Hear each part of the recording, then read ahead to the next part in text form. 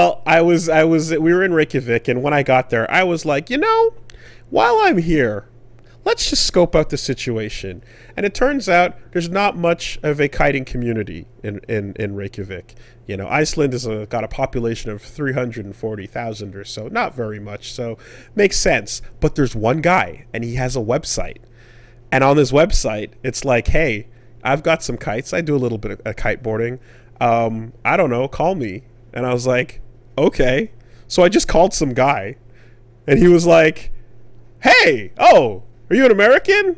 And I was like, no, I'm from Canada, but I'm in Reykjavik. I'm here for a couple days. I'm out of town. And he's like, oh, you're into kites? And I was like, yeah. And then we had a little conversation about it, and his basis was more so kiteboarding. But he was like, yeah, I got a few in the garage over here.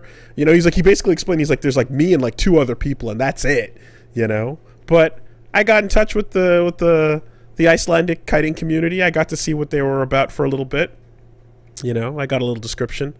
Yeah, Hey, listen, this is the type of thing where what I like to do when I go places is get in touch with the fighting game community and see if I can go hang out at a local. But that's not the kind of thing. Nerds. We don't need them anymore. That's not the kind of thing that's happening currently. That's heavy. So, that's what we found out. And the dude, okay, so she was sitting next to me,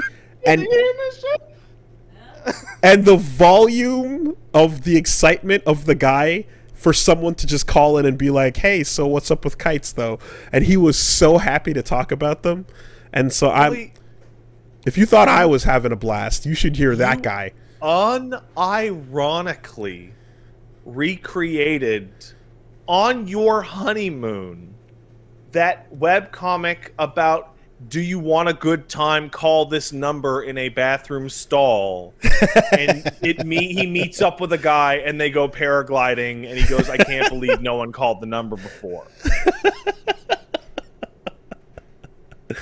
Yeah, and I mean, the guy had some good tips, especially he's like, if you do go surfing, you don't want to teach yourself. He does teach lessons, and he did give a heads up. But so that was there, but besides that, there was the actual nation of Iceland, which really small. Like you mentioned, 300K, right?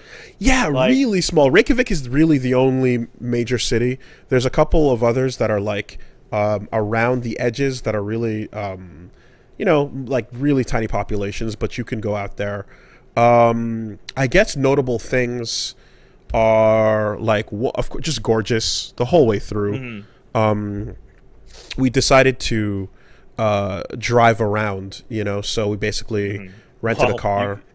Could you not just drive around like the whole country in like a day? Well, that's the plan, right? The plan was to, like, instead of, doing a sort of like, I don't know, bus tourism adventure or anything, we're just going to rent like a car and do our own little road trip. And we did. It was great. We saw all of it. We saw the whole thing. Fortunately, That's such a weird concept. I went to the country and I saw the whole thing. The whole thing. It's what I did with New Zealand, and it was super worth it to do it that way. Like for us, like that type of trip is now just so much more enjoyable. Because it's a completely different pace and style from like the Japan trips, for example, right? Mm. Landing in Japan, having a bunch of subway stops that what you want to go to, what's going to be there, where you want to walk around and stuff, and you're taking a home base, and then you're just taking the train out, public transport out from that spot to a bunch of busy areas is a very different vibe from, no, it's just us two in a car and we're driving, and hey, look, the fucking northern lights are popping off right there, Aurora Borealis, because that's one of the places you can see it, I didn't realize they were that far north. Incredible. Got super lucky. Now, excuse me. Got super lucky. But yeah, but I'll say this. So we started off kind of just planning a trip around what's called the Ring Road. And that is the road that is paved that goes along the whole edge of the island, And then the middle of the island, you can access because there's things called F roads, but they're kind of like, why the fuck would you want to go there? And More like, why the F roads? yeah, and like when you go look at like what the F roads are, it's like, one, you have to have a car that's legally approved to drive on an F road, because it's not really a road as much as it is just an open field, and then you get to a river, so you have to drive through the river, and then after that there's canyon, and you have to not fall off the canyon. And that's the middle of the, and it's just, it's insane. And that's why everyone lives in Reykjavik. So you live on the edge, on the contour, and you don't go to the middle, and that's all fine. Lots of beautiful sights and sounds just doing that anyway. You know, the mountains are glorious vistas, and it fucking rains all the time, but when it doesn't, it's also beautiful. Sheep everywhere. There's night sheep. The one of the first things we did was we landed and went and checked out this area called the Blue Lagoon, which is an alien ass landscape because the entire horizon is lava, rocks dried over with moss on top. And then no trees, no brush, no other vegetation, just rocks and moss. And you're like, I'm on Namek. I'm looking at fucking Namek, you know? We go around. You know, it looks like Death Stranding. Yes, in fact, you know the river. You know the suspiciously like Death Stranding. You know the Hartman Lake. Mm-hmm. The Heart Lake, the crater. Yeah, I went there. Oh yeah. And was like, there. That's it. That's the crater. There's the lake. I'm standing on it. Absolutely saw that. These all sound like good places to fly a kite. Yeah, it was kind of raining at that time, but you want, again, flat ground, not heights. Not heights. You want flat ground, you know. I hiked up a dormant volcano. Found out Woolie, that you live on a dormant volcano. Well, I looked that up, and not exactly. Mont Royal is not exactly confirmed to be a dormant volcano. There has been lava that was beneath it like years and years ago, but there's never been any proof of any eruption here, so it doesn't exactly count. The next one will be really big. There are like 4 or 5 confirmed possible volcanoes in Canada, and they're not here. You know, finding this out was a part of this trip. Yeah, did that, and then that was just a massive, insane thing to just look into the basin of. I was also, I discovered I'm a very grouchy uphill hiker, and I'm not a fan of. Yeah, I'm not a fan of. Not a big hiking guy, I think. So you know what's really weird is that you people who can see me or know what I look like, I'm a tiny fat bitch. This is true. But I really like hiking up. Like I remember back when I was on Inari Mountain in Kyoto, like I looked like I was gonna die, and Paige kept telling me to go back down to the bottom of the mountain, and I was like, I gotta get to the top of the mountain. I gotta see what's up there, and I did it. And I felt like shit the next day. Yeah, but I did it. Yeah, no, I did do all the hiking that was attempted, which I was hoping it would be none, but we did do some. More like one and then another. But I'm not. It's just not my thing. Especially not my thing when I'm the absolute least in shape I have ever been in my entire life, coming off of the couch of pandemic, right? Listen, the pandemic couch is comfy and soft. Yeah. So that's a thing. You know, of course, too, you know, like, it goes without saying, but the supreme weirdness and shock of just outside world in itself, like, and being immersed in it, so, like, from being ripped out of, you know, my house and thrown into, like, outside world is just like, whoa, this is all have nuts you been and in weird. A situation where, like, you, like, this is more of a pandemic question, I guess. How often do you go outside a day? Today? No, in general. In general, not often, and even with or without, like a lot of days go by without any outside. Okay, because like I had that hit me real bad right before we got the pooch. Yeah. Right, and it was one of the reasons we got the pooch, which was we were realizing that we were like spending like 20 days without opening the door. Mm-hmm. You know, and we were like, oh, we're getting weird, and this is not healthy, and we will never be able to readjust. And so now I walk the dog twice a day, and so like it's like, oh, breath of fresh air. But if you went from like mostly isolated to like the vast expanses of a foreign landscape, crazy. Yeah, that's probably pretty extreme. Crazy. But you know, like, and it was a reimmersion into society of sorts, and then some. And like, yeah, and it was something that, you know, you're kind of just you're aware of it the whole time, and you know, it also is affecting like how we plan things, and you know, we had our days of like, okay, well, this day, like, you know, fuck going to see this thing, we got to go do a PCR test, you know, and did a couple of those and whatever. But yeah, it was corona free. Absolutely. Fantastic.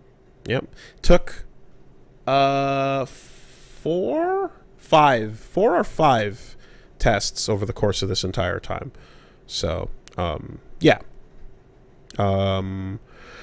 Anyway, that was cool. I mentioned night sheep because that's a thing. There are sheep. There are many sheep. Yeah, that quirked my eyes. What there are Icelandic sheep.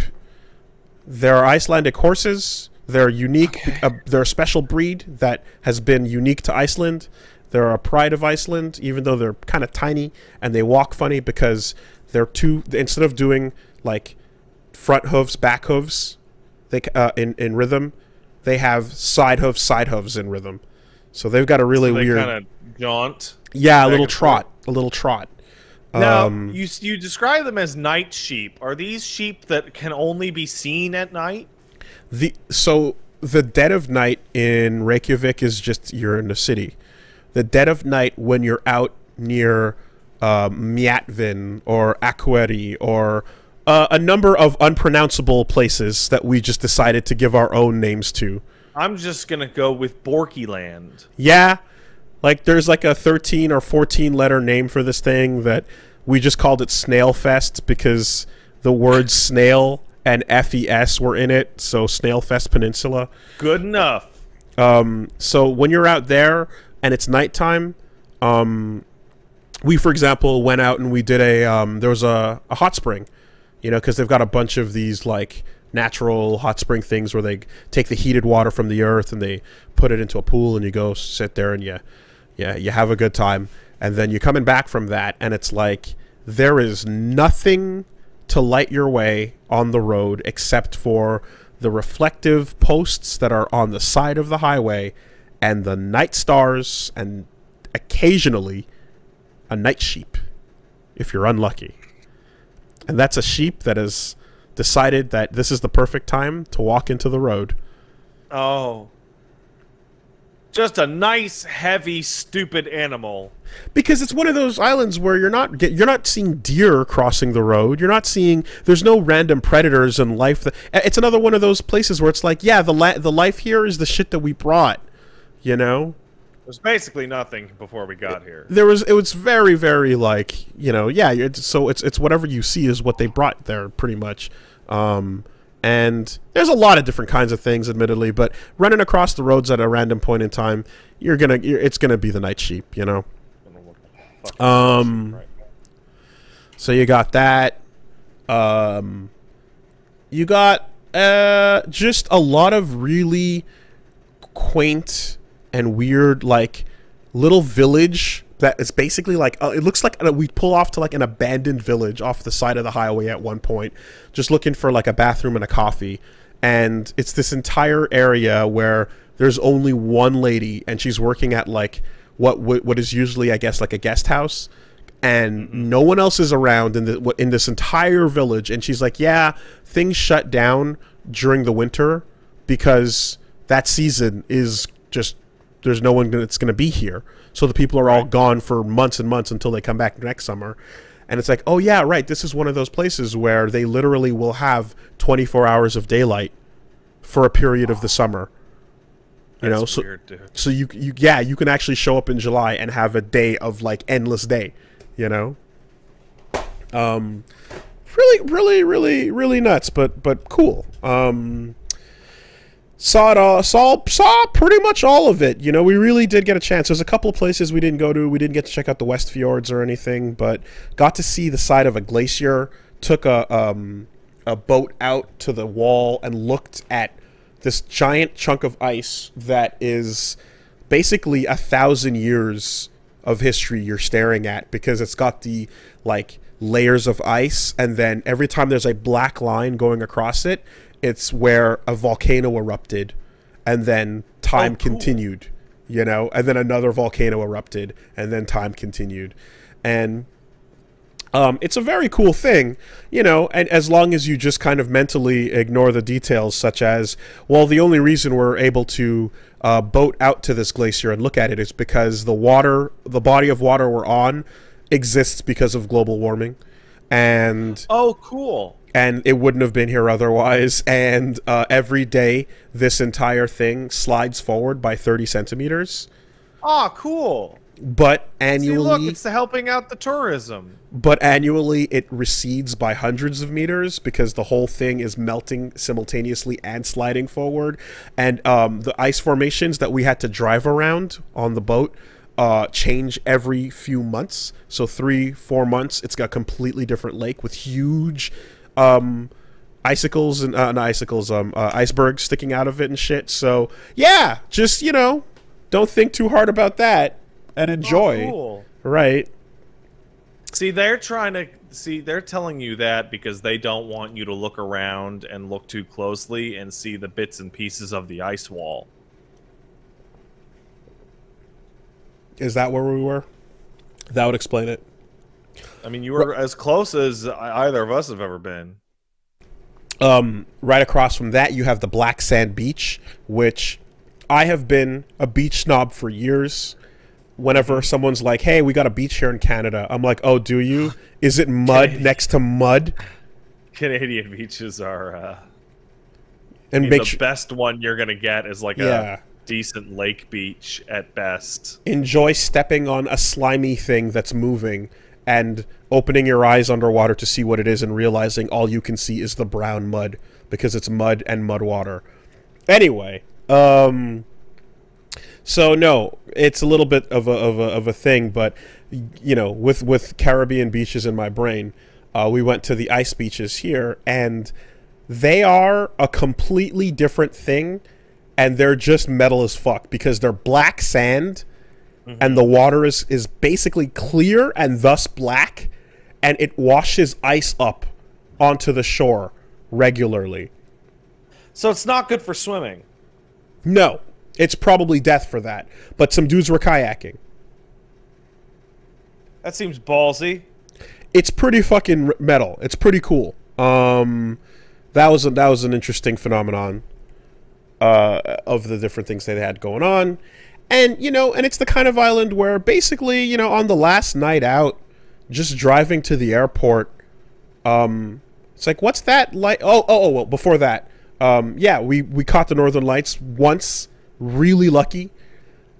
We thought, so basically we saw them, or we saw what would look like them, and we're like, oh my god, this big red hue in the sky, is that the Aurora Borealis? And then the guy working at the hotel was like, nah, that's just the next town over, idiots.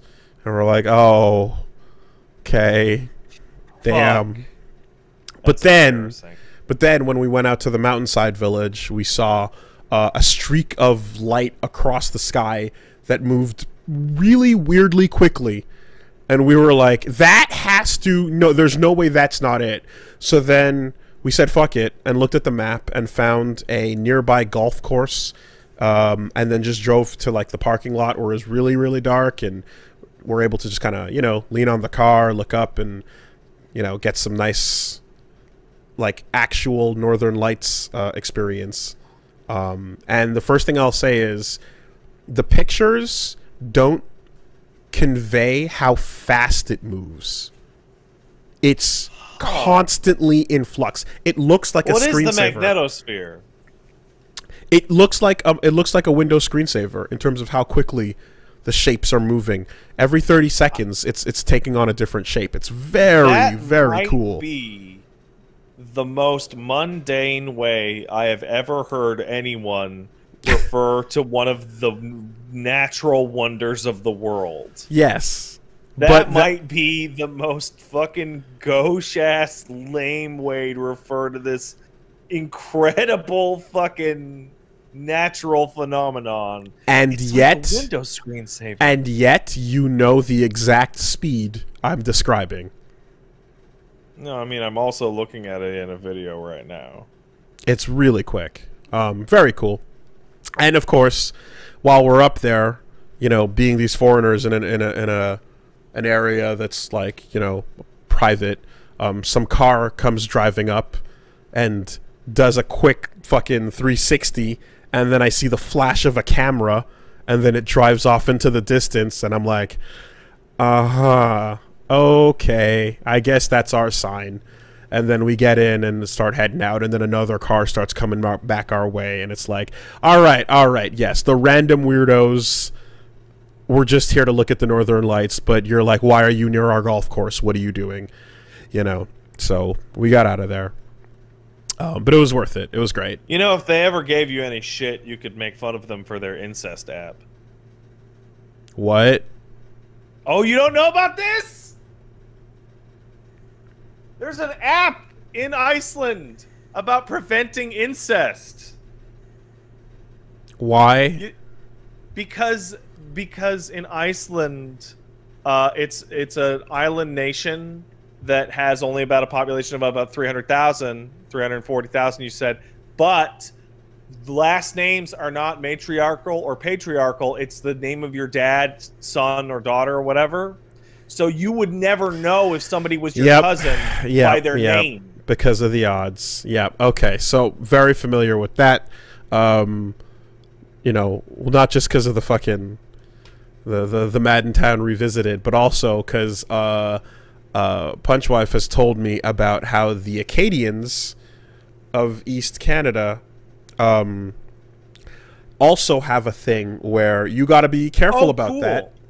And they someone in her family does like the family trees of everyone that's like in the area and stuff.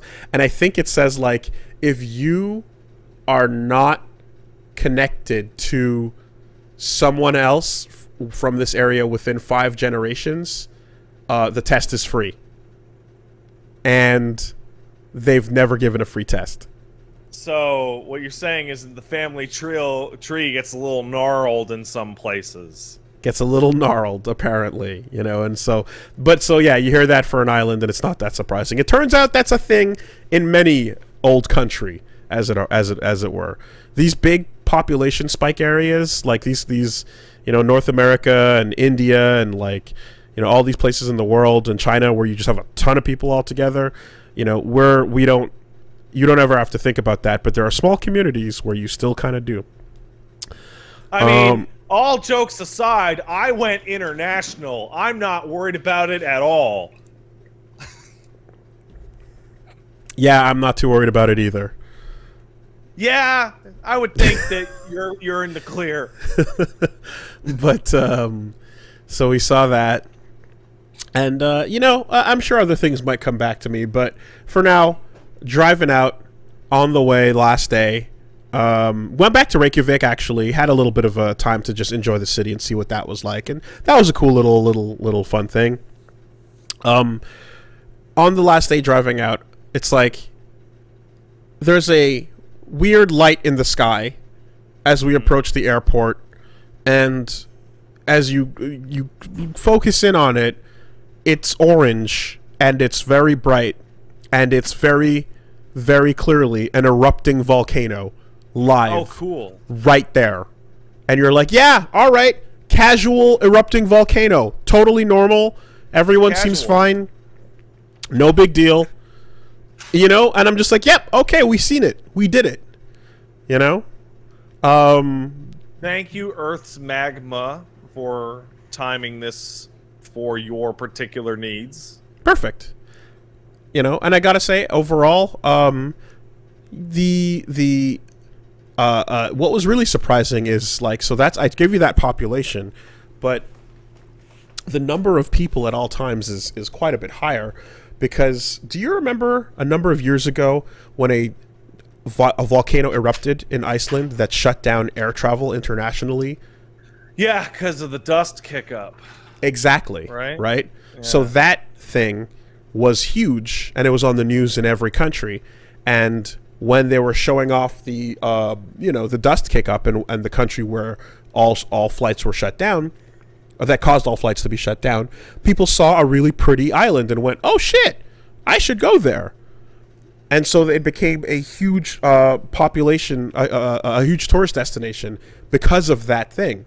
Now, I had no idea. This was just a place that was always on my bucket list of, like, oh, that'd be a pretty place to go see one day, you know? Mm-hmm. But it turns out that that happened in the last 10 years. So they basically now have, they went from having very little to now having, like, a group of about 2 million tourists for the 340,000 actual people from Iceland, you know, on a regular basis. It's a wild change. I remember a while ago, one of the largest little big deals that Iceland or Reykjavik would encounter would be, like, the fucking EVE Online convention, where, like, the heads of the EVE Online government would come and meet with the fucking devs out there, and that was their big tourist thing. That feels pretty quaint, all things considered.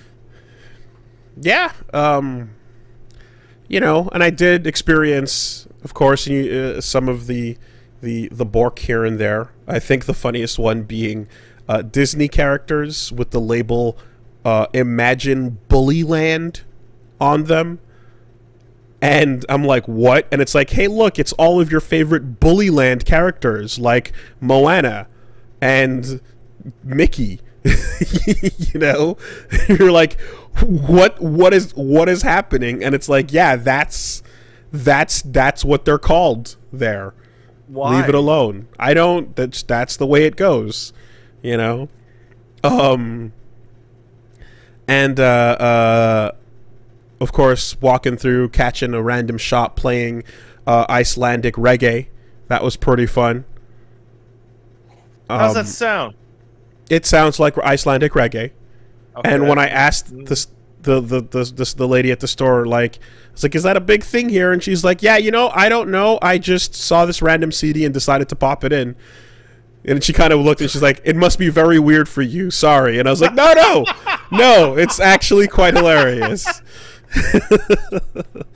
You know, so that was funny.